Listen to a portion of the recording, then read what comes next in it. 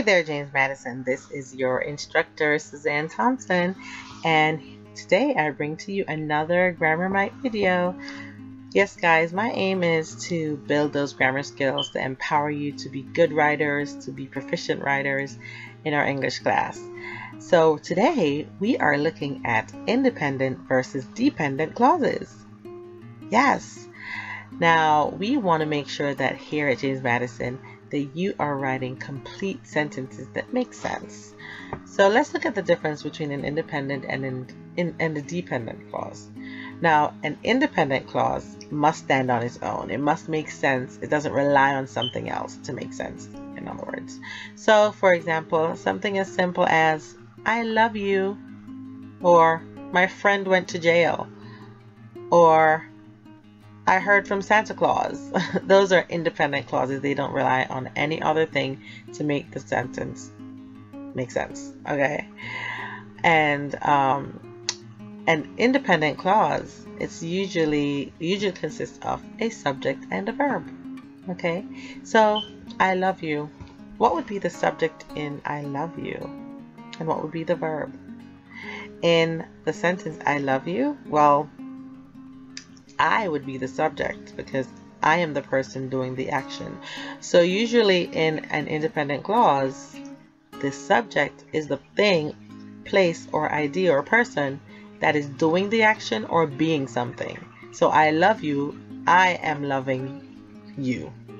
I am doing the action. So where's the verb in that sentence? Well, we always want to look for the action, right? So the action in that sentence is love. So love is the verb in that sentence. I love you, right? I, the subject, loved you.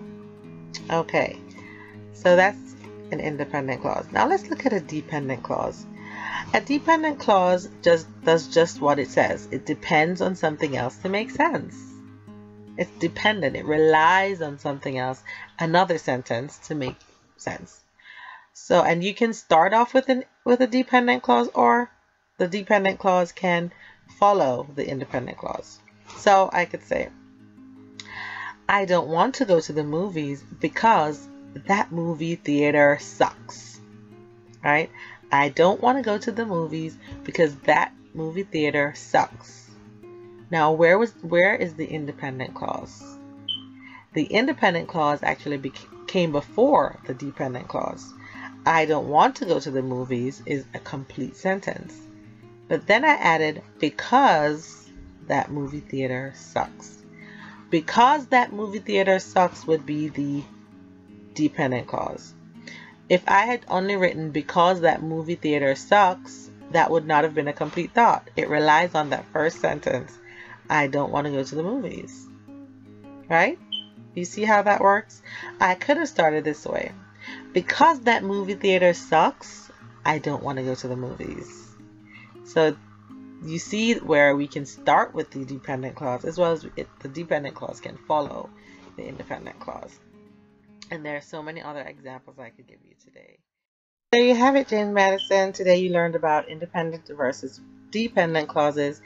And hopefully in our next Grammarmite video, we could go over coordinating conjunctions and subordinating conjunctions and how those work with relating to independent clauses as well as within a dependent and an independent clause working together.